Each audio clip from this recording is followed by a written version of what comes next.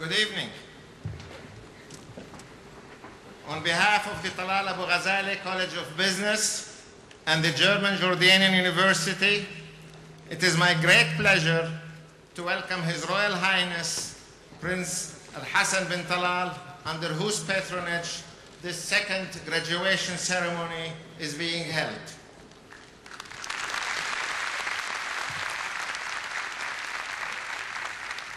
It is also my great pleasure to welcome Dr. Labib Khadra, the president of the German Jordanian University, and Dr. Talal Abu-Ghazaleh, the founder of the Talal Abu-Ghazaleh College of Business.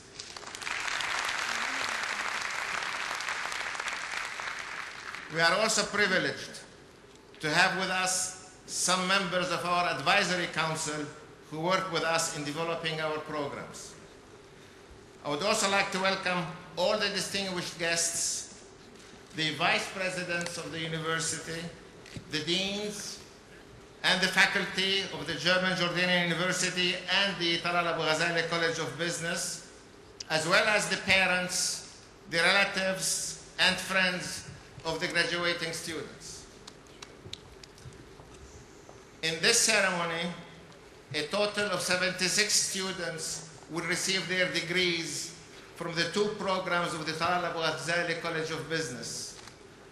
9 students will receive the degree of Master of Arts in Intellectual Property, and 67 students will receive the degree of Master of Business Administration.